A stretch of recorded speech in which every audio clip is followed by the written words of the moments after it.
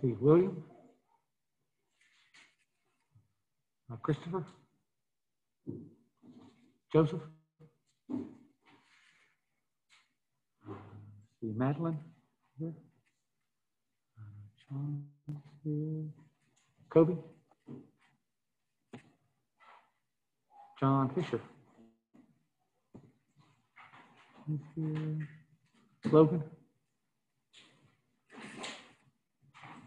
Chandler, Julie, Christopher, oh, yeah.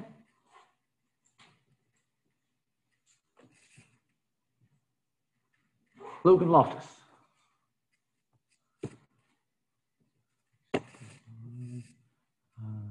Let's see, Amber.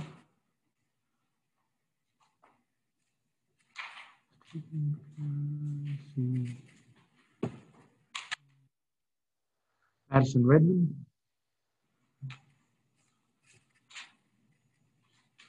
See, Addison.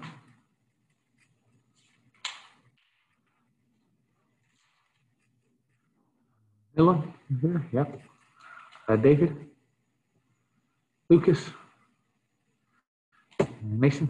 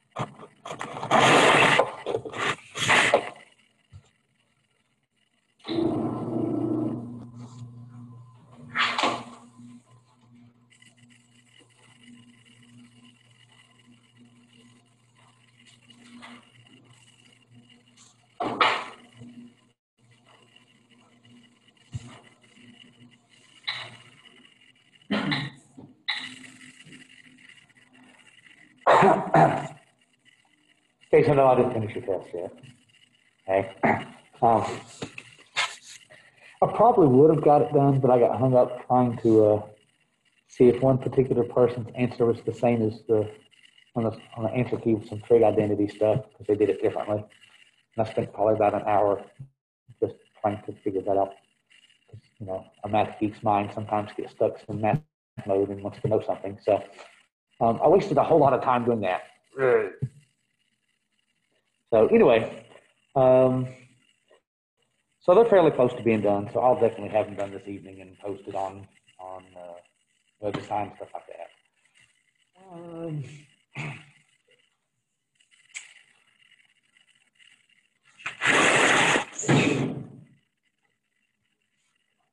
So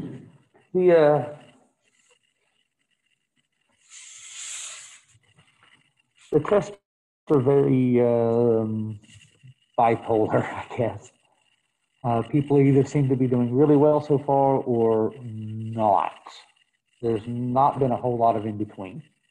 Okay, so I'm kind of thinking about this a bit.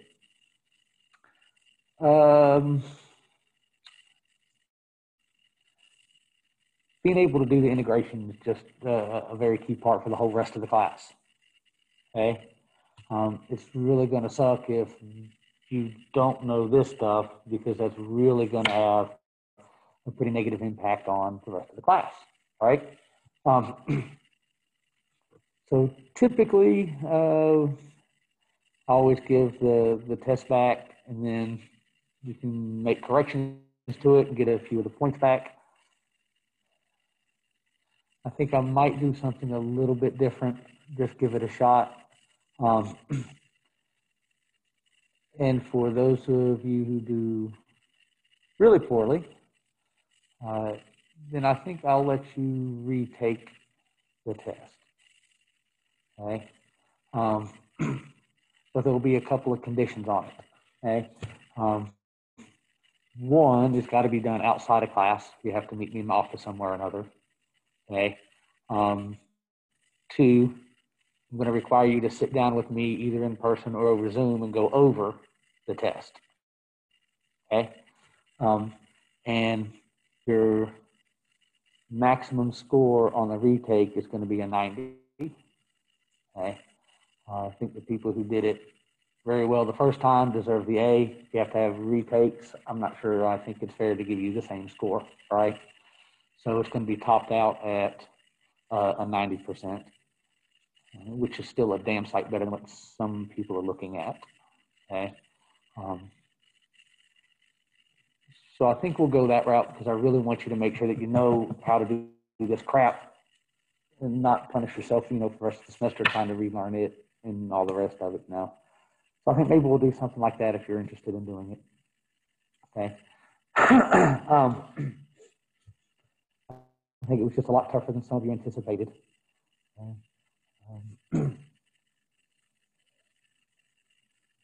So we'll figure it out from there. But when I get the test, we can talk about it more individually. If you want to do something like that on Thursday or whatever, we can try to make some arrangements and stuff. Okay. All right. Let's see. We were doing the solid revolution stuff and finding the volumes using the disk method, right? So I'm going to do kind of one more of those, and then we're going to talk about the cylindrical shells and see if we can get those suckers set up. Give you kind of an alternative way to do it. All right, so we've got this. We're going to revolve this shape. Let's just say it's the part that's enclosed by these two graphs. And we're going to rotate it about the line y equals 1.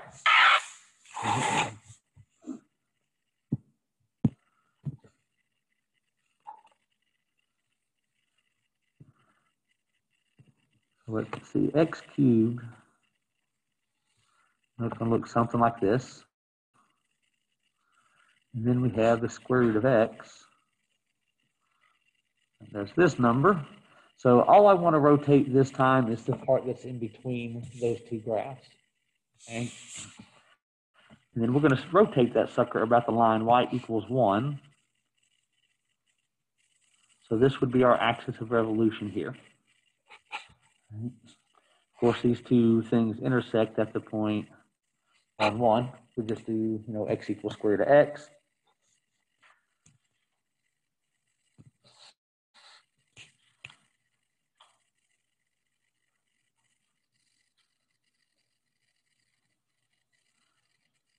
So our little rectangle would go in between those two. All right, because we want to set it perpendicular to axis of revolution.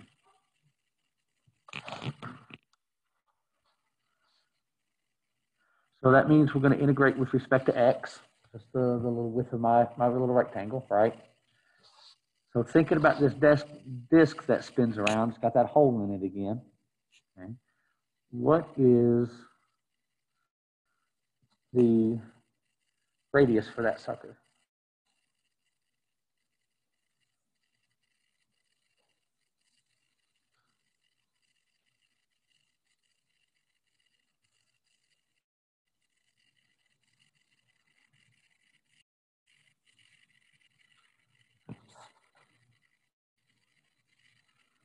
Remember, what we've got is we've got this little disc.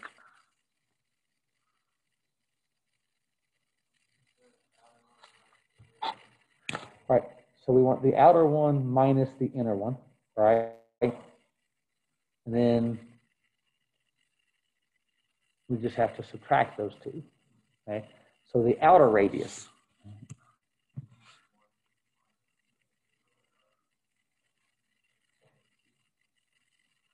Yeah, it's going to go all the way down to that x cubed. So it's going to be 1 minus the x cubed. Remember, it's 1 minus the y coordinate, right? That little radius, that thing is going up and down, but the y coordinate in terms of x is the x cubed. So it's going to be 1 minus the x cubed. Then the inside radius would be the part that we're taking out. That would be this part in here, and that would be 1 minus square root of x.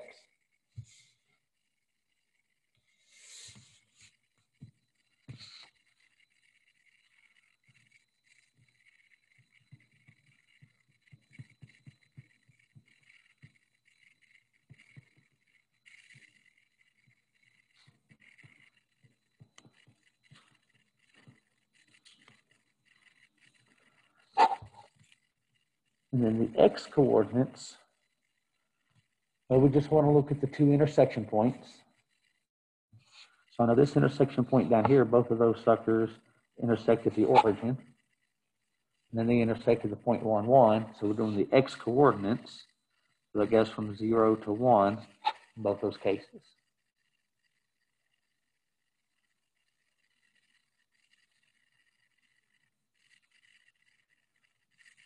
Is that set up okay?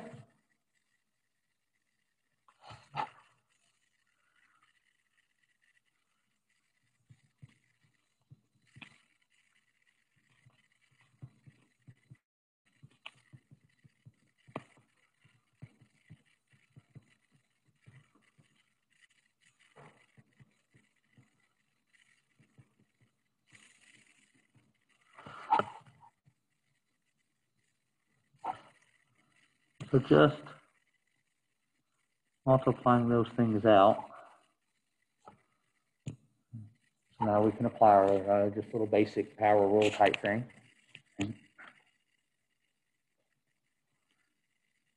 Just to be lazy, I'm going to factor the pi out and I'll worry about it later. So that's going to be what, x minus 2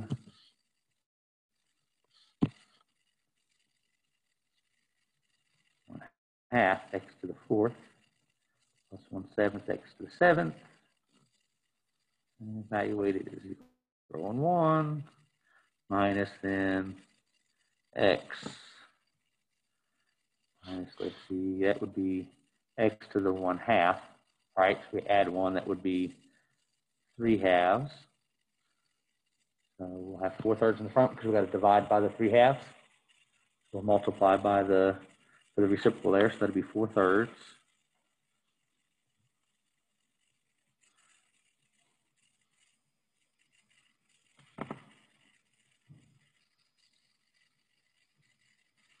Plus 1/2 x squared, all that times pi.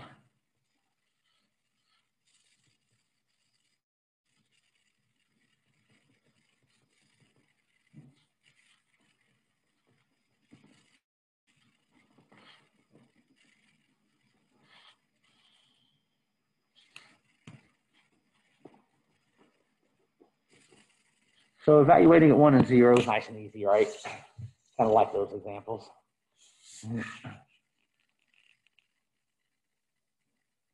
Be a half plus a 7th, that'd be 7, 8, 9, 14ths. And here we'll have negative 1/3 plus a half. That would be negative 2 plus, so that'd be a 6th. That's negative 2 plus 3/6. Yep, so that's 1/6.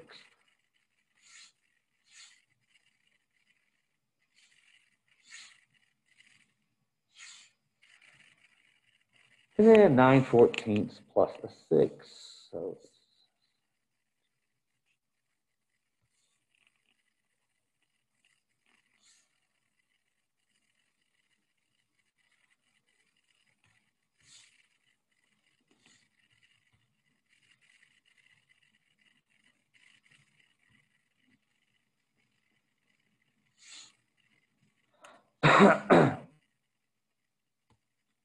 so that'd be 10/21 pi when it's all said and done, I think.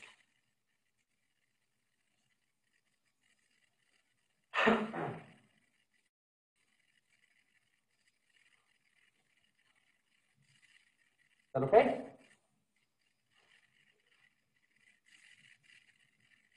Got questions, comments about it, or anything?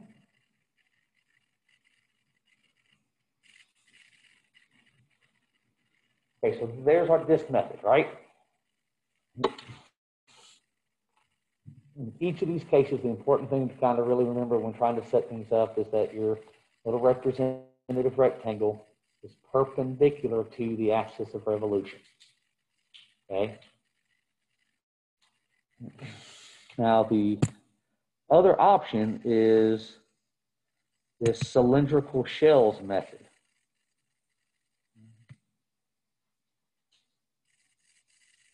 Okay, so on the cylindrical shells method, just to kind of give a picture here.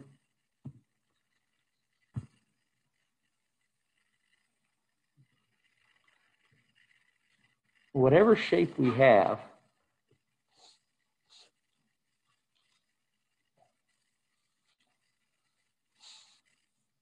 let's say we're going to rotate it about, that's something, this has nothing to do with the problem I have written up there. I'm just kind of giving a picture of what's kind of going on. So let's say this is our axis of revolution, okay? And we have something that we want to rotate about that, okay? What we're going to do is we are going to set up our rectangles so that way they are parallel to that axis. And then when you rotate that sucker around, okay, each of these little shapes give you this kind of cylinder, all right, if you think about it.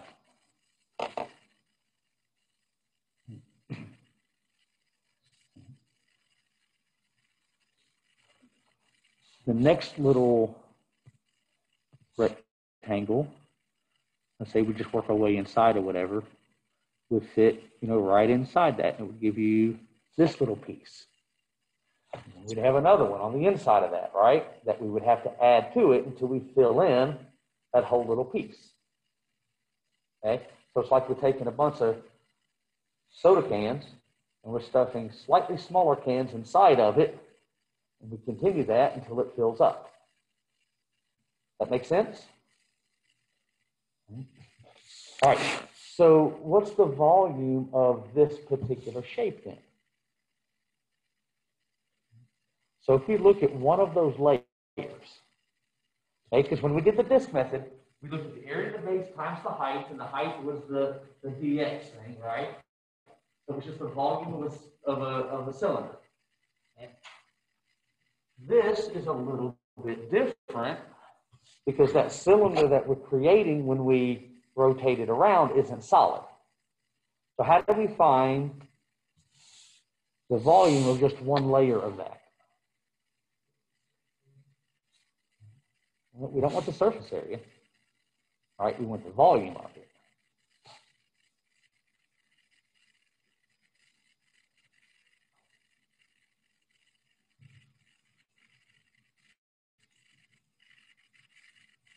So if you look at that one little shape here, I'm going to erase this so we have it in, without all the extra stuff. So if we look at the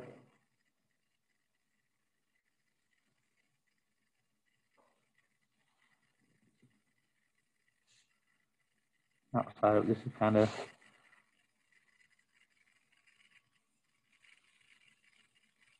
what it looks like, right?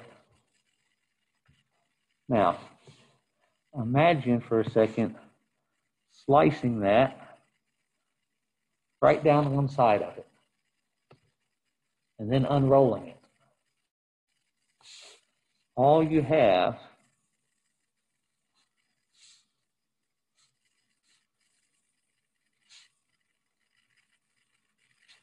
is that shape. Just a big rectangular prism. Now, the width of this thing is the delta x, right? That's how thick it is. because that's determined by that little rectangle that we're spinning around. What is the height of this thing determined by in the picture that I had drawn? So that I thoughtfully erased because we had something like that, right? Whatever our function is. And our little rectangle was right here. So the height of that box that I have is just whatever the function is. Make sense so far? What's the length?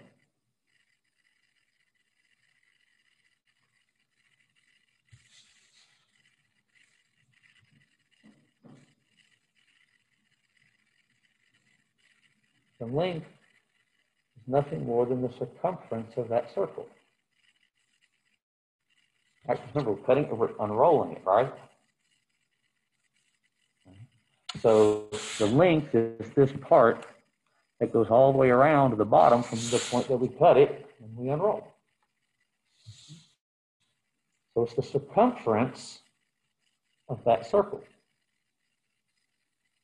And so how do you find circumference of a circle? 2 pi r, right?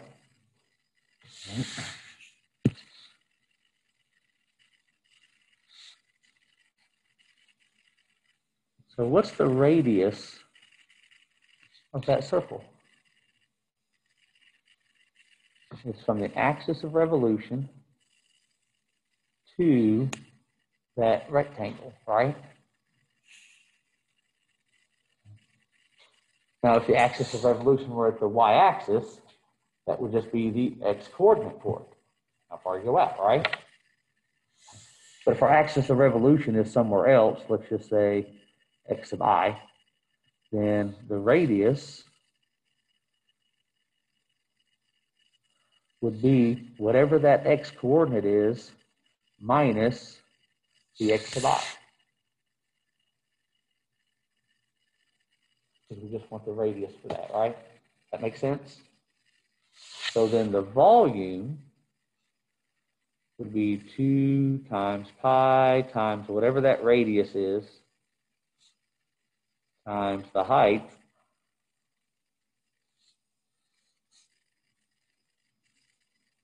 times the delta x. And then we have to add all of those things up, right? So the volume that we really want, the volume for, let's say, each little slice.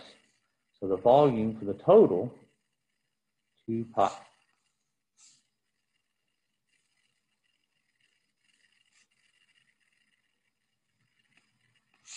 Would be that. 2 pi times the radius times the height of the function.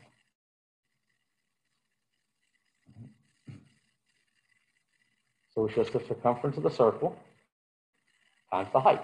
Now, if we flip it on its side, it's the same thing, but we're in terms of y's instead of x's, correct? Okay. So whether we stand it vertical or we lay it on its side, doesn't really change this much. But all we're doing here, even though the shape looks like some kind of cylinder, all we're doing is finding the volume of the box. Which has to be that the length of the box is the circumference of the circle.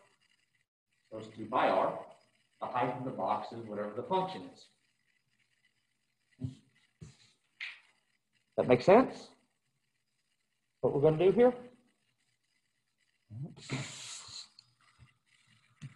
All right, so let's just try a couple of examples.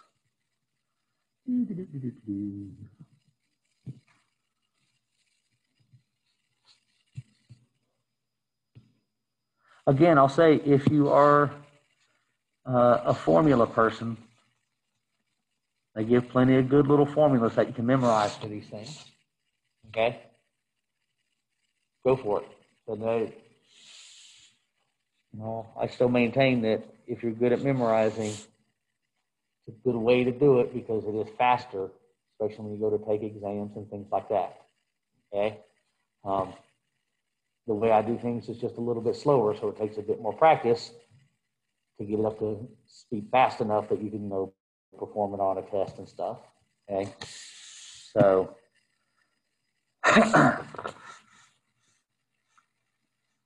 all right, so we're going to rotate this figure about the x-axis, and what we've got is the function xy equals 1, x equals 0, y equals 1. So let's see, x equals 0 would be the y-axis. So I'm just going to kind of draw these things in. Y equals 1, horizontal line, let's say through here. Y equals 3, horizontal line a little higher than that. And xy equals 1, what shape is that? What does that look like?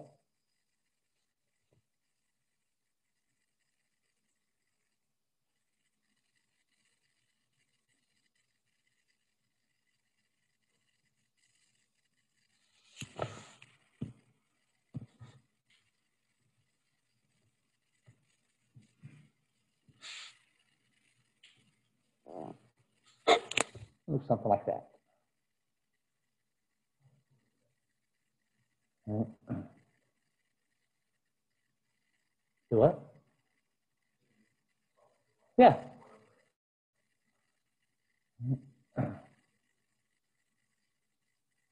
Yep, just a funny way of writing 1 over x. Y equals 1 over x. Okay. So what we're looking at rotating then is this little area that's inside, right in here, bound by all of those curves. And we're spinning that sucker around the x-axis.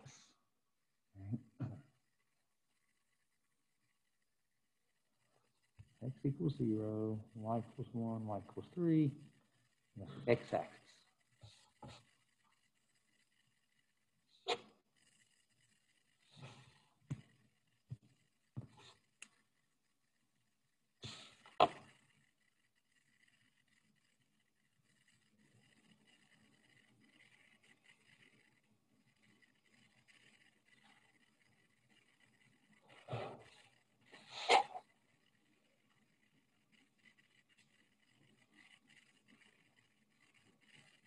All right, so now, one advantage of this to the disk method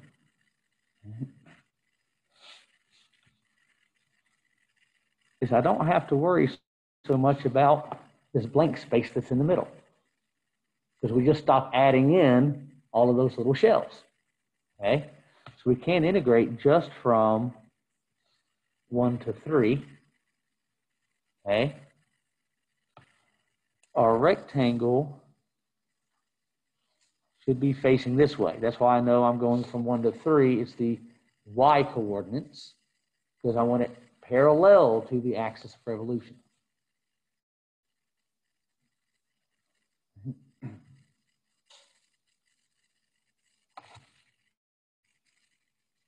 So I need things in terms of y, because we're going to do a delta y thing here.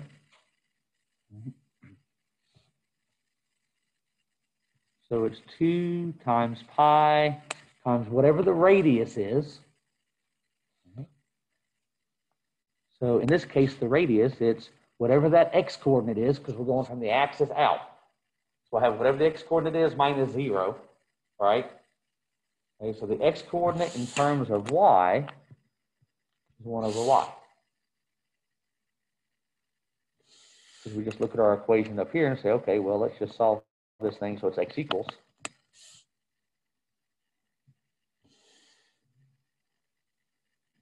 So there's our circumference. That's the bottom of the box, right? The height of the box is whatever that function is.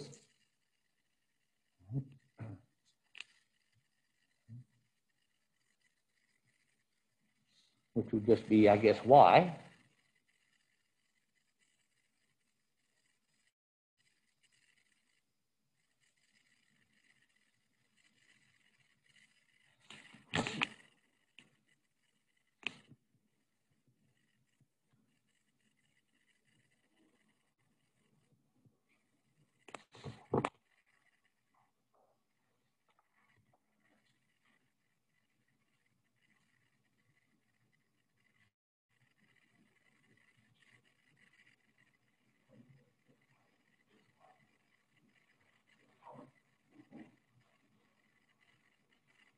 Well, if the radius is 1 over y, all right?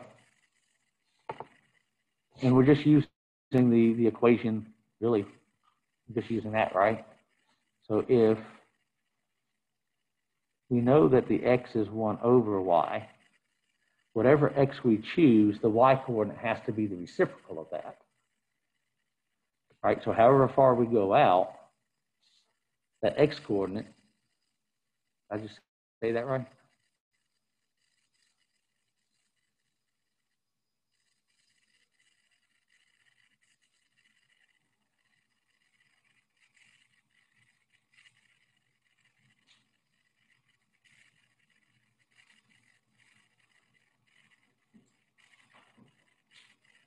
Wait a minute.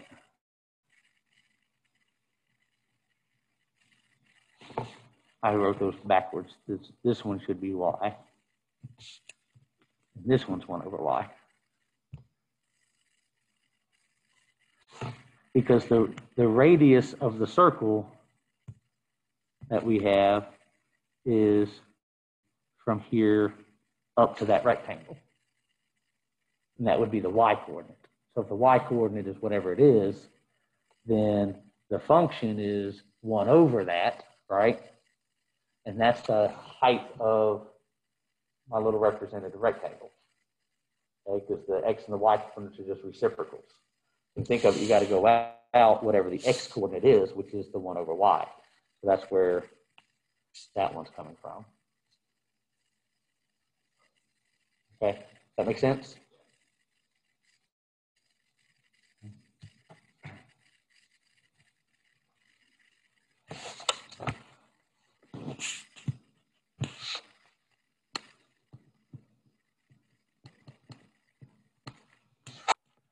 Which is really nice because y times 1 over y is just 1.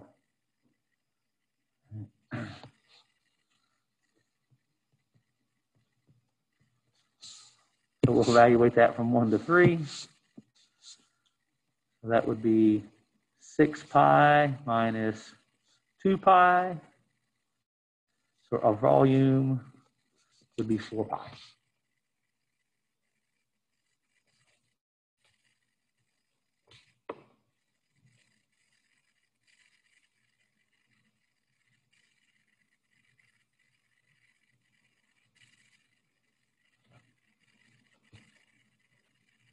Are we okay with that?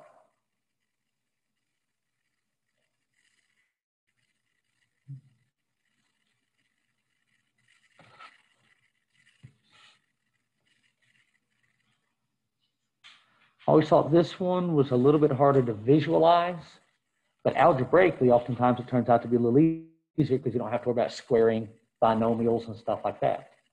Okay, this is just 2 pi r instead of a pi r squared. Okay, so I've always thought algebraically this was a little bit easier to do in many cases, but it was harder to set up because of the visualization that I kind of have to go through with the shells and stuff like that. Okay, so it's one of those has a trade-off.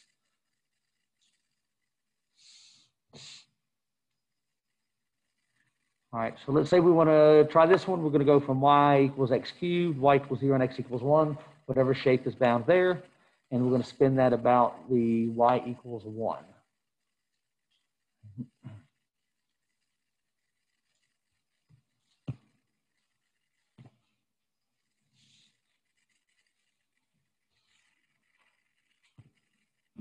All right, let's see. So y equals 0 is the x-axis. Y equals 1 up here is going to be our axis of revolution. That's what we're spinning around. And x equals 1.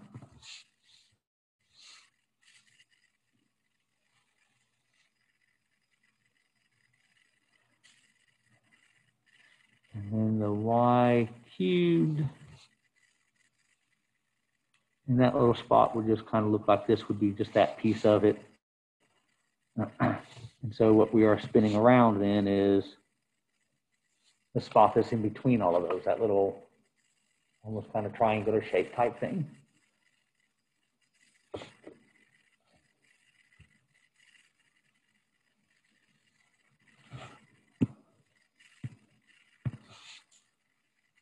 And this one's set up so our rectangle is going to go this way, perpendicular to that axis, or parallel to the axis of revolution there.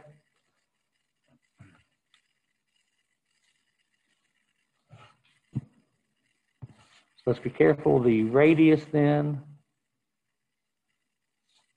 will be this piece.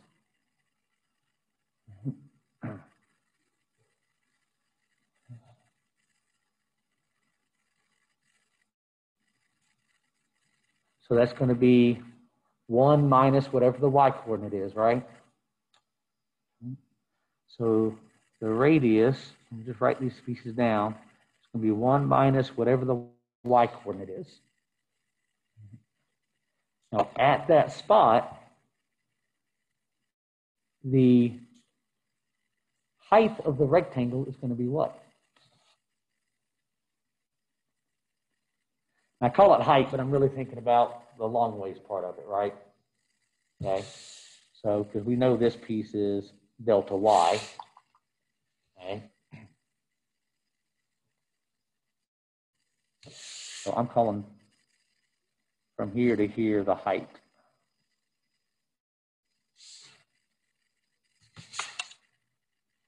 So how long is that little piece of it?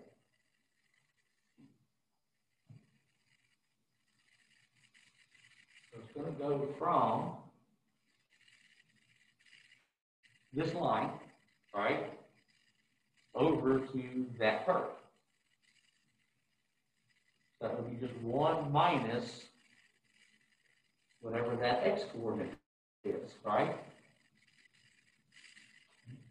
Left, right, so it's 1 minus whatever the x-coordinate is. Now, the x-coordinate, though, since we're integrating with respect to y, we want that in terms of y. And if our equation on that curve is the y equals x cubed, then the x-coordinate will be the cubed root of y. Which tells me then my height that I'll use is 1 minus cubed root of y.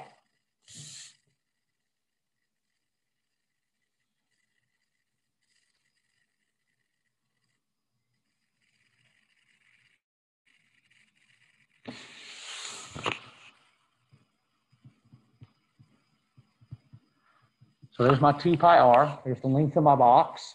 And I'll unroll this stuff, right? Times the height of the box, 1 minus cubed root of y. And that will give me the volume.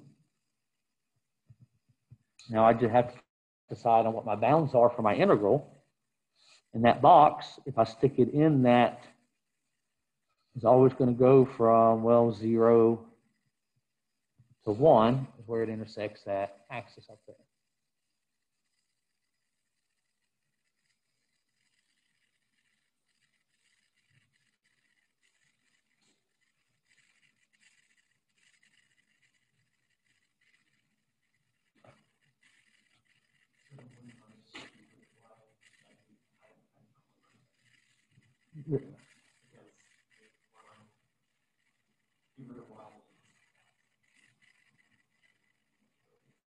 Well, 1 minus cubed root of y is 1 minus x.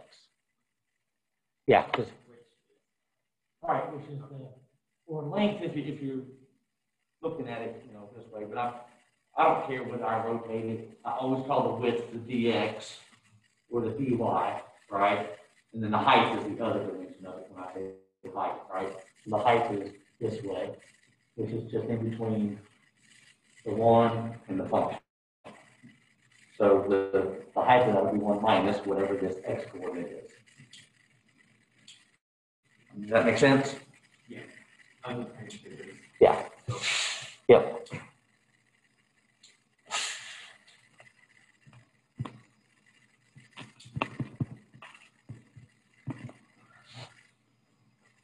Let's see, so we multiply that out, we'll get 1 minus cubed root of y. I'm going to write that as y to the 1/3.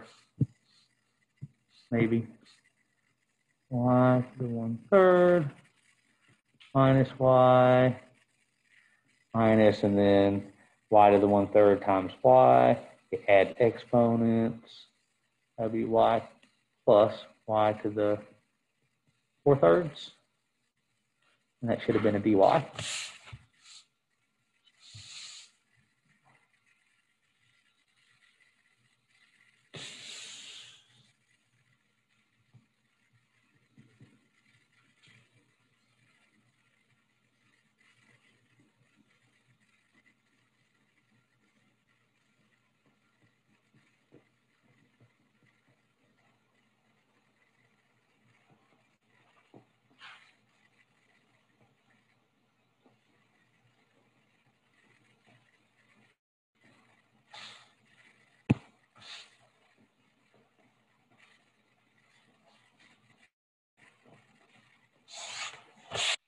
This is my power rule at this point. And we evaluated it at 0 and 1, blah, blah, blah, blah, blah.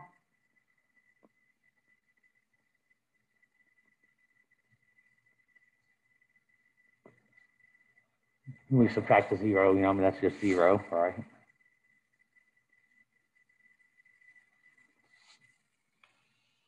Let's see, what do we got? We got 1/4 minus 1/2 would be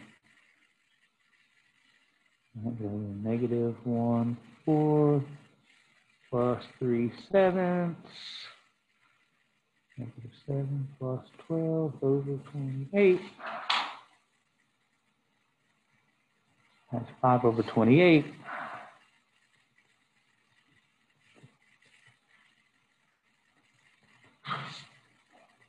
So I'm getting somewhere around like 5 over 14.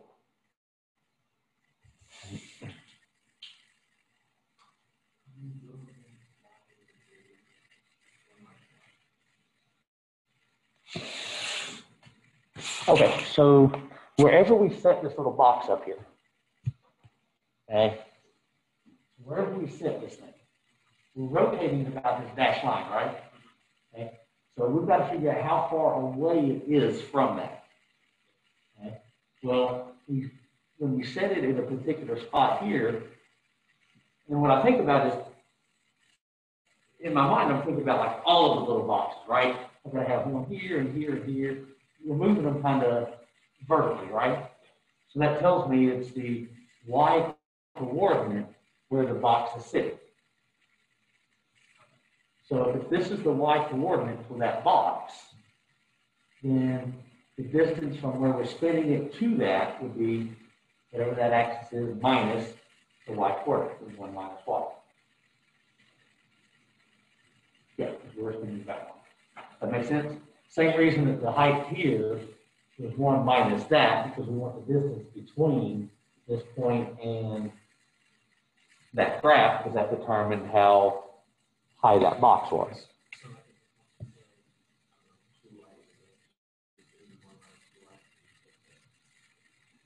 That would just be 1 minus y. It doesn't really matter for this. This part, it really doesn't matter what the function is. It's just where's the box sitting, and that's determined by the y coordinate. So it's always going to be 1 minus y. Now, if the axis of rotation were at y equals 2, it would be 2 minus y. If the axis of rotation were at 0, it would just be y. But we would be rotating it about that, and we could do other.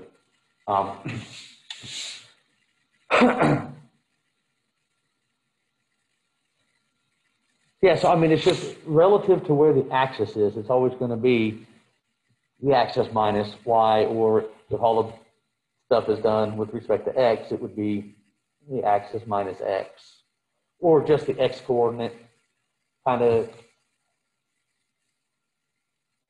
So, I mean, if our axis of revolution were the x-axis, then from there to the box is really just whatever the y coordinate is. How far do you have to go up? So in that case, it would just be y. Okay? But since the axis of rotation is kind of above that, we've got to figure out the distance between the axis of revolution and the box. That's what we're always looking for. What's the distance between them? That make sense?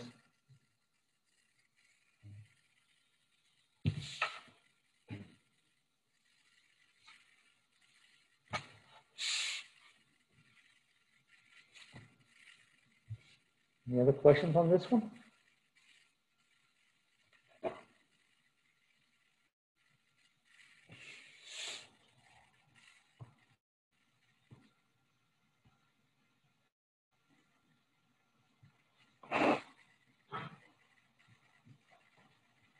And this one is so important, I apparently put it on there twice.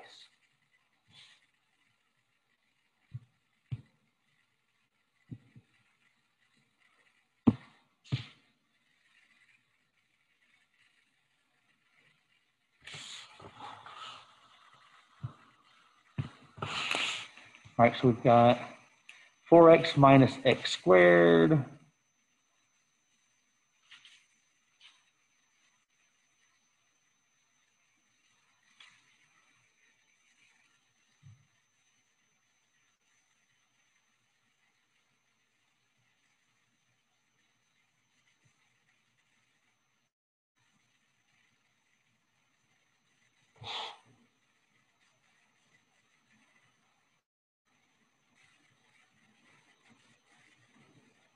X minus x. Hold on, I'm just trying to get a decent little graph here.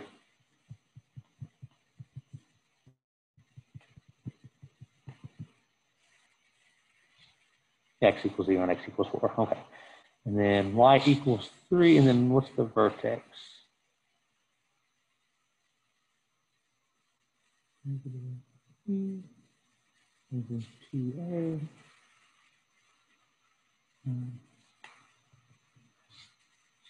2.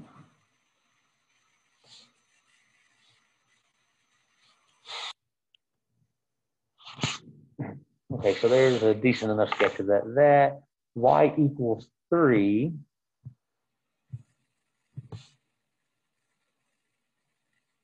would be this line in here somewhere, right? And we're going to spin that around x equals 1.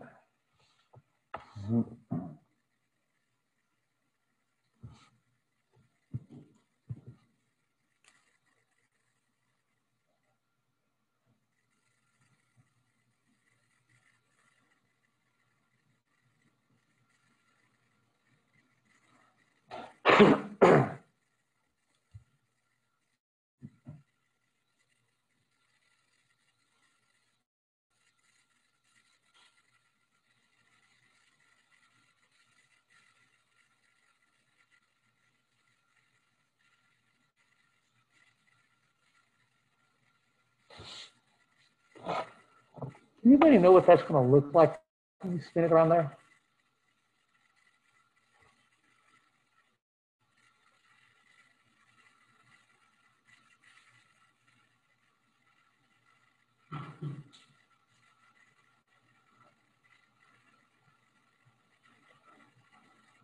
It's kind of going to look like the top half of the donut, but if you squeeze it so there's no hole in the middle, but it still has the little lump on it, right? So if you just kind of shrunk up a donut a little bit so the just had like maybe a little pinprick of a hole in the middle, just cut the top off. And that's what that would wind up looking like, somewhere around there. Okay, now, so that's next thing. What about this little piece right in here?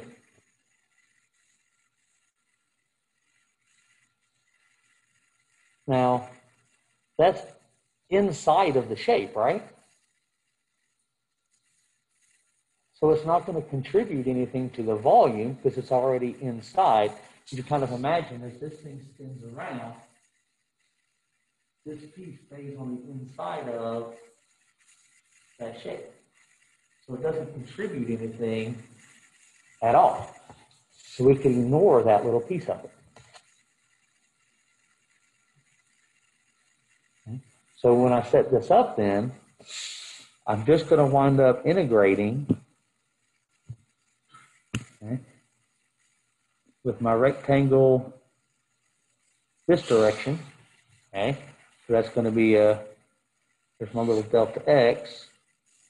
So I'm just going to start at 1 and end over here at 4. Those are the only places I'm putting my little shells.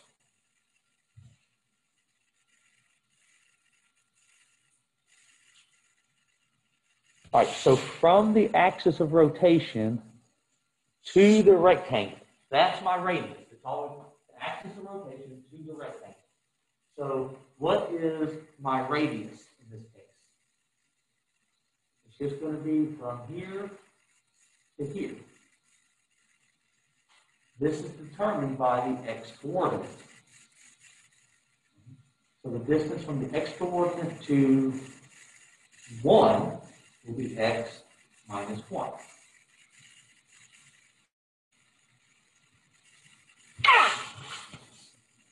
So my radius is just x minus 1. The height of this thing is just given by the y-coordinate, right, which is the function. So that's going to be the 4x minus x squared.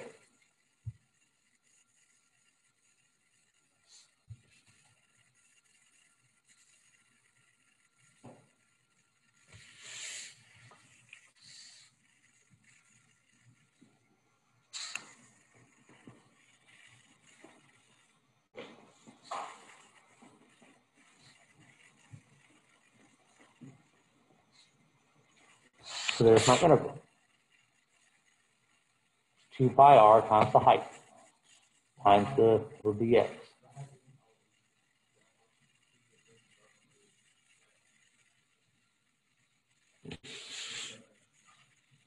Oh shit! You know, I wasn't even looking at my green line anymore. Okay. So actually here, we do have to be a little bit more careful. Because in this spot, it only goes up to the 3. Okay. But over here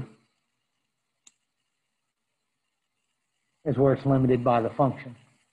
Okay. So I do need to then split that into these 2 pieces. One from here over, which is, starts where? What's that x-coordinate? Yeah, so the 3 has to equal the 4x minus x squared, right? To find those intersection points. So x squared minus 4x plus 3. So that happens when x is 3 and 1. That's when x equals 3. So we'll do this just between 3 and 4. And that'll give us that part of it. Now, the other piece then, we could do it one of 2 ways.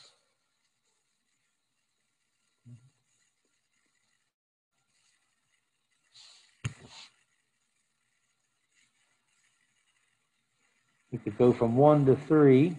That'll be 2 times pi times x minus 1. But the height is always going to be 3. Because it's capped off at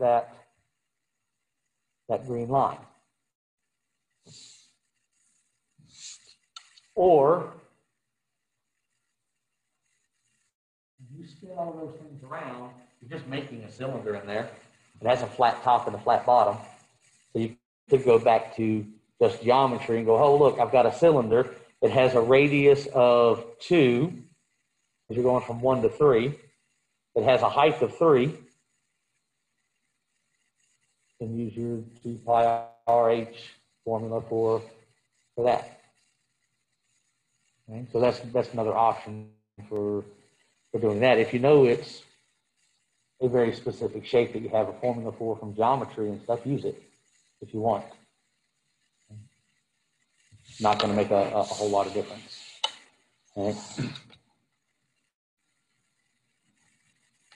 So this one, yeah, we had to split up into those 2 little pieces. Okay?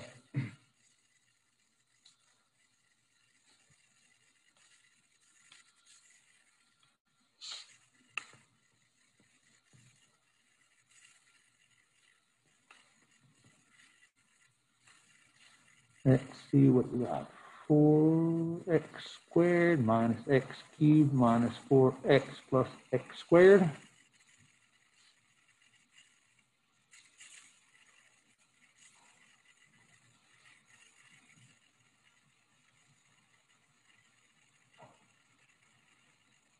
Got my little dx. So just trying to simplify a little bit.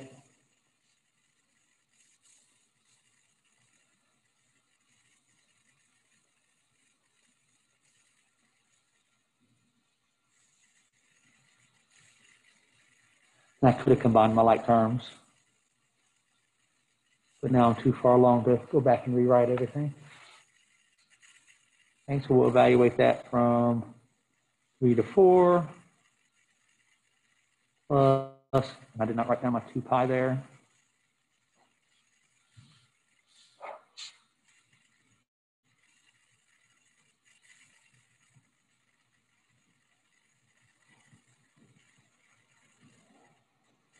Oh, no, that's, I didn't, because I have it inside the radical still.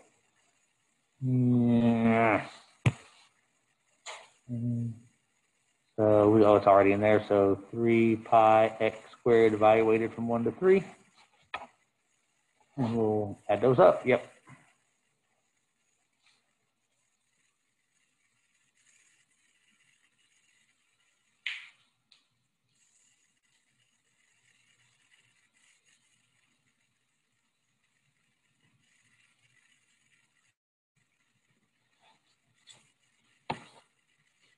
Not doing that one in my head.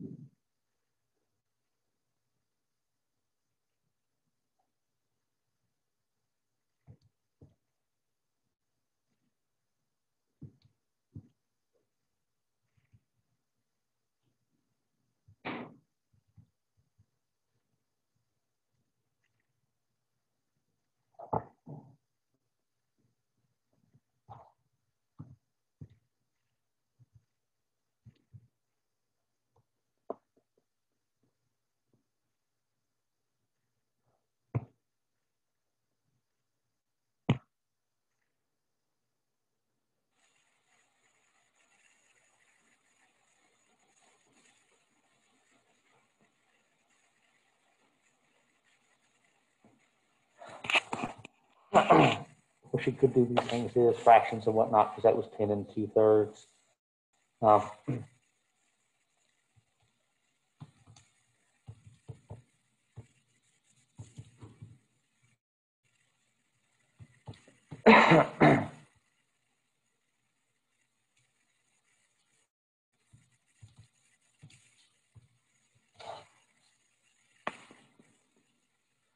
I'm getting like 43.7 when I type everything, somewhere around there.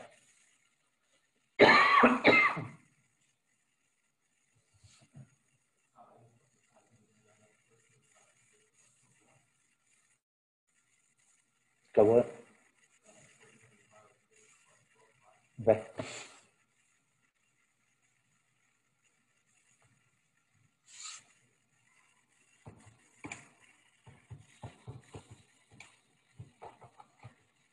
Which is different. Of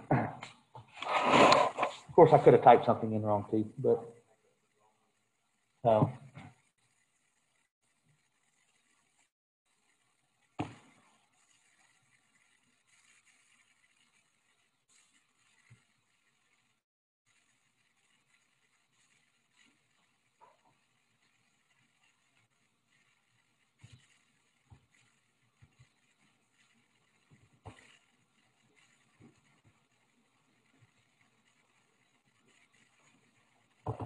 that is 10 and 2/3.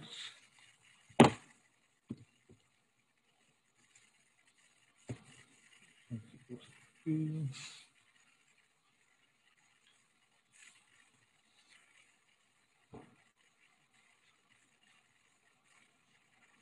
Just double checking things. That's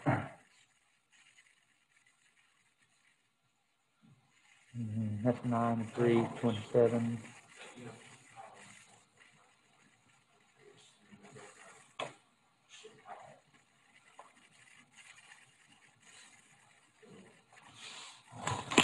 Where now?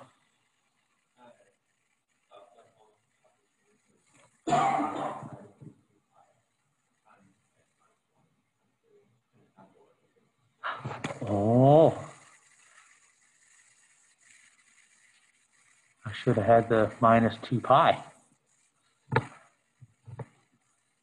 Yeah, see, there's always something. It's way up here, minus 2 pi.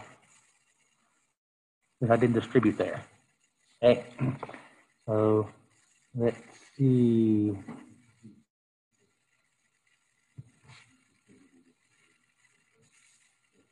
I know, I'm working on it. Hold on.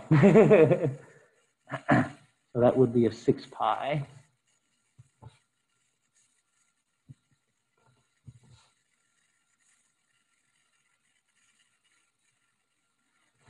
And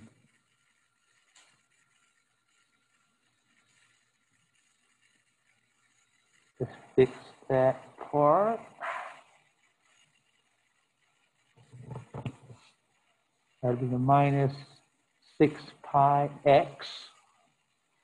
I weight that at 1 and 3.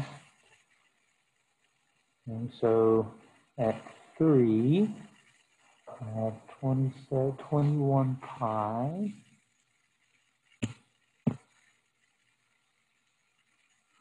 And then at 1, then negative 3 pi.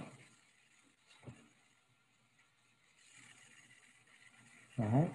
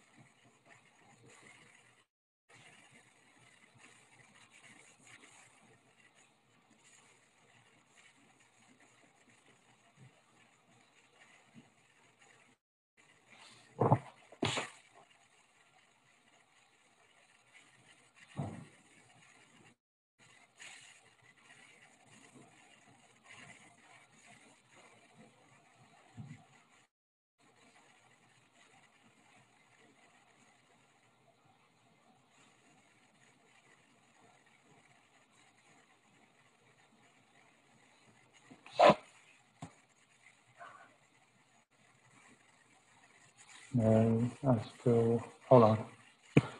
Mental math went bad here. That was 47 over 12.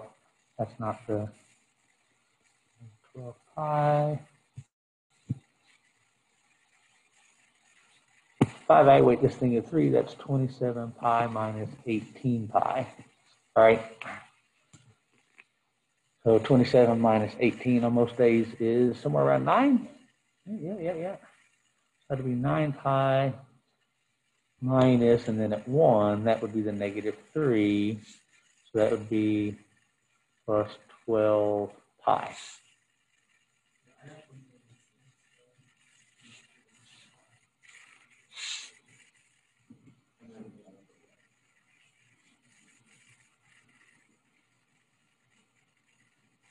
And then let's see, so yeah, times 2, because I haven't distributed the 2 in there. So 47 over 6, yep. And then I would add those things maybe back together to get one fraction out of it, or use a decimal, whatever. Start arithmetic. All right. You okay?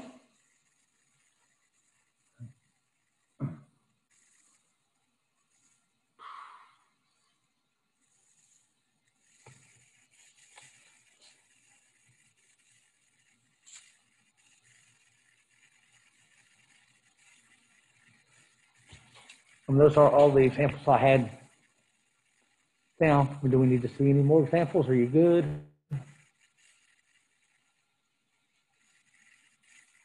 More examples? Or, okay. See, you can't just nod your head and say, it wasn't a yes or no thing. You're confusing me. But Emily said she was okay. I'm going to go with the thumbs up being, yeah, I'm okay.